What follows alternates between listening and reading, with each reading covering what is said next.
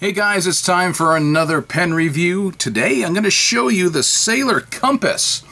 I've never been a big fan of Japanese pens in general.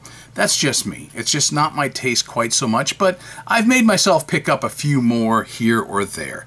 I've had a Sailor before, my son's got a Sailor before, and to me they were okay. I've been able to borrow some Sailors and write with them as well, like a King of Pens, and I kind of liked it. I'm still thinking about buying like a Sailor 1911 large, but I saw this one on sale, generally about $50 retail, on sale for $30, and I went ahead and got it along with some other pens.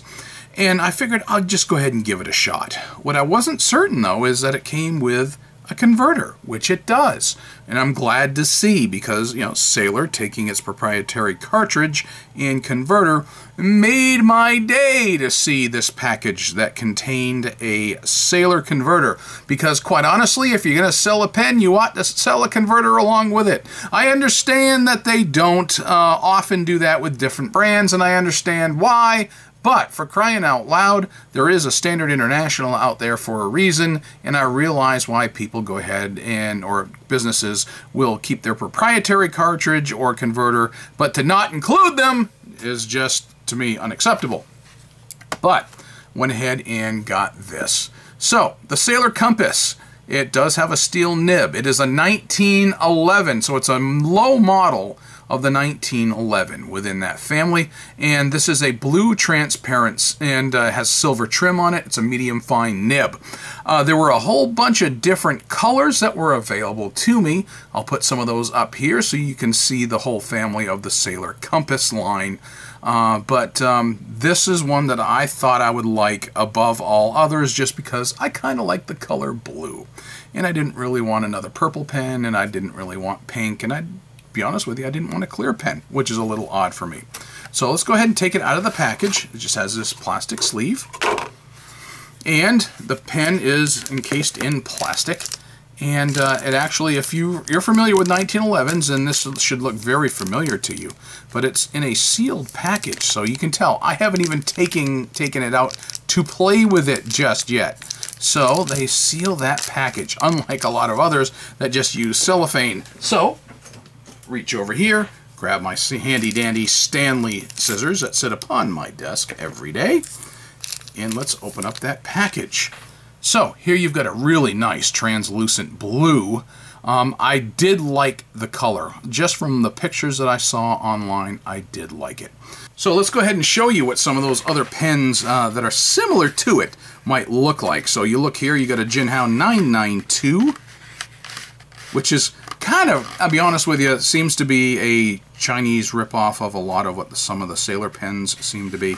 And then you got a Monteverde Monza, which is, in my opinion, nothing but a Jinhao 992.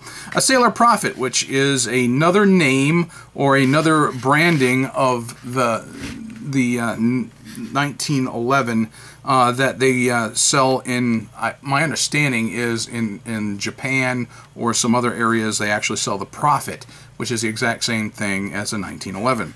This is a Sailor 1911. This one belongs to my son Matthew, and I wanted to bring it out just for comparison. And here you've got the Sailor Compass, the 1911 Compass in the series. So I figured I'd show you what those look like side by side. So let's go ahead and pull this out. Alright, so let's go ahead and take a look at it. You pull it off here, and it is a twist to open. You can see the screws that are here in that cap, which will meet up with these screws right here, these threads right here, in order to close, and you get your twist cap. Here you've got a nice little pointed finial dome here, and you can see you got a little bit of break there where you've got a clip that sits down inside that plastic. It's actually encased in the plastic. And then you've got that metal clip. You can always kind of tell a Sailor clip by the way it kind of flanges out a little bit as you go up towards that finial. It always kind of tapers down in, and it's got the typical very nice, it's not very stylish, it's very functional is what it is. And then you have down here, you've got a cap band, and let me me see if I can get you a really good look at that cap band and what it says on it. So essentially it says right here, made in Japan, Sailor.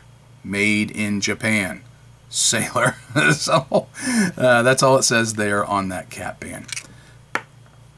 Let's untwist it, and I'll show you a really good close-up of what that Sailor nib looks like. It is a medium fine nib, which is the same kind of nib that I've got on my Sailor Prophet over here. And quite honestly, it wasn't my favorite nib in the world, but it was okay.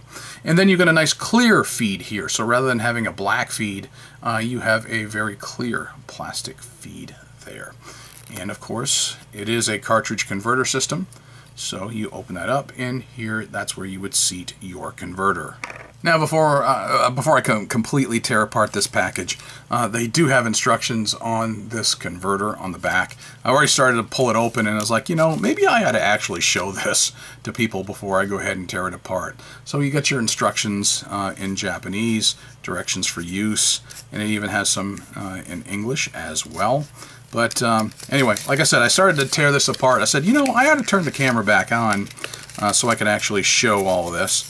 So I'm going to tear the package open, get out the converter. They don't want anybody to walk away with these things, I can tell you that, because they've got these nicely and tightly packed. One of the things you're going to find about the Sailor converters, it's a lot like the converters that you're going to find for Pilot, where you got a great big open mouth hole there.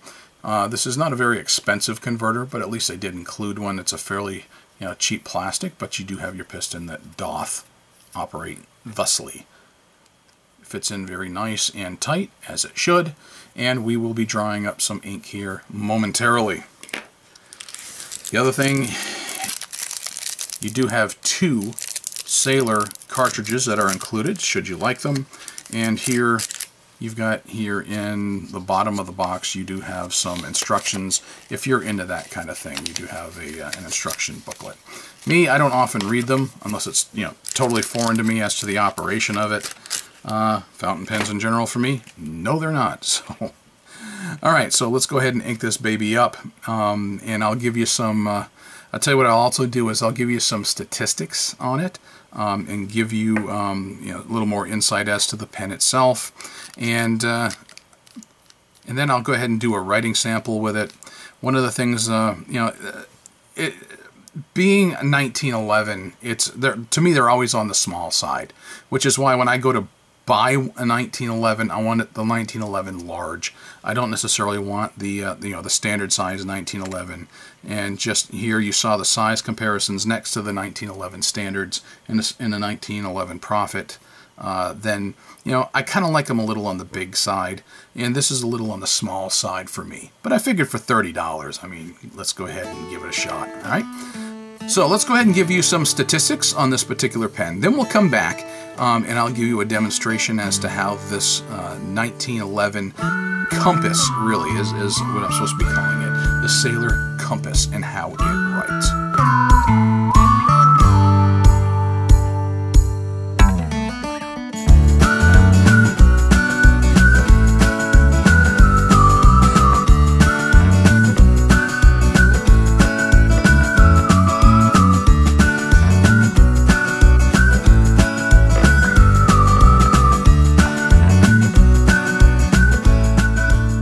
Okay, so now that you've seen everything you wanted to know statistically about the Sailor compass, let me show you a little bit about the pen, since I'm going to have it in the hand and I'm going to have it ready to write.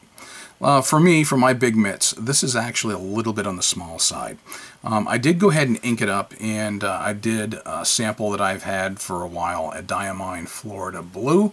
You go ahead and post this pen. It posts very nicely, very sturdily. It's not going to come off. I do recommend doing it because, first of all, this is a very lightweight pen.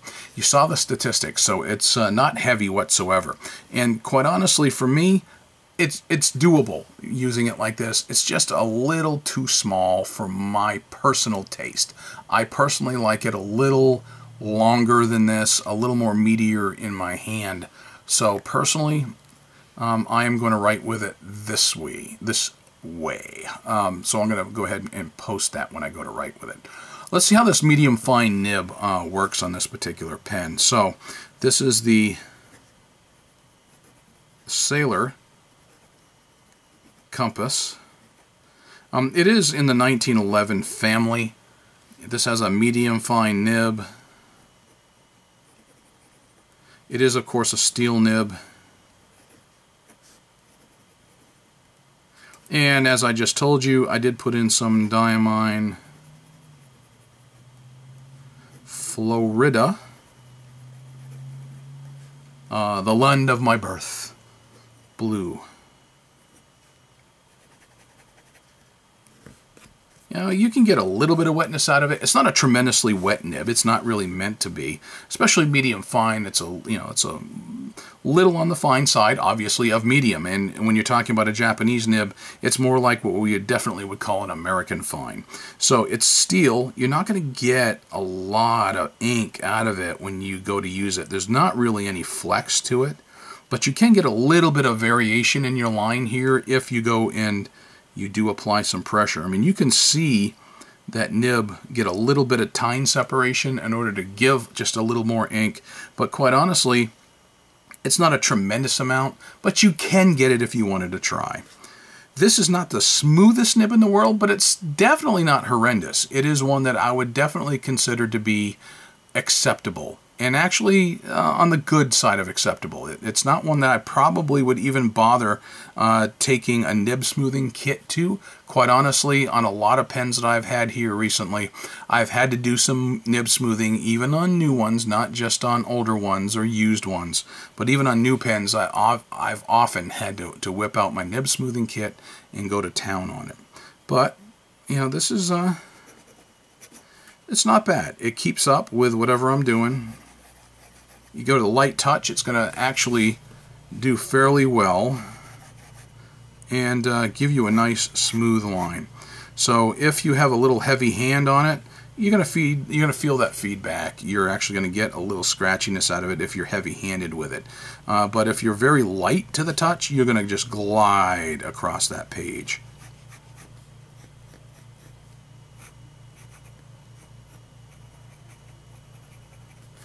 So there you go. All right, is it worth $30? You know, it's Sailor, so I'm hoping, you know, I was hoping that with Sailor quality, it would definitely be worth the money. Be honest with you too, though, I've actually had some Jinhao 992s that have written every bit as good as this, and ones that didn't, after smoothing out the nib, they wrote just fine, and I've given away a ton of and written with dozens and dozens of Jinhao 992s. I like it better than that Monteverde Monza, which to me was just a piece of garbage because it was way overpriced. I was hoping that this would not be just another overpriced, you know, Jinhao 992 sort of pen. It is, you know, it quite honestly is better than the 992 in the way that it does handle right out of the box. I mean, I didn't have to do anything to it in order to make it acceptable. $30 though, even on sale at $30.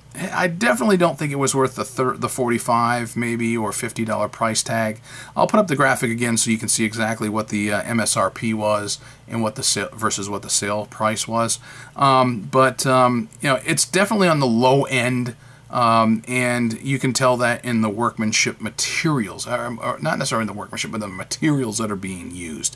You know, you've got a nice, good-looking acrylic that they're using, this transparent blue resin / acrylic that they're using.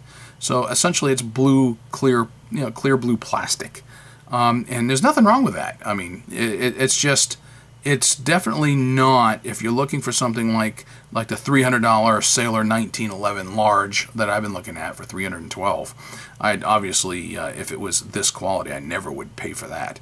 But for $30, I mean, I don't feel bad about the purchase. I don't feel awesome about the purchase either. But, you know, what I will say is, you know, it does have a fairly decent nib for being a steel nib and being a Japanese medium fine. I actually, you know, I think it's fairly comparable to that, the much more expensive Sailor Prophet 1911 that I've got over here. So there you go. I mean, if you're looking for a budget version of a Sailor 1911. I mean, it's worth giving it a try. If you want to take the chance on the $30, it may be worth your while. Like I said, I don't feel bad about the purchase, and I don't feel stellar about it either. I'm kind of ambivalent about it.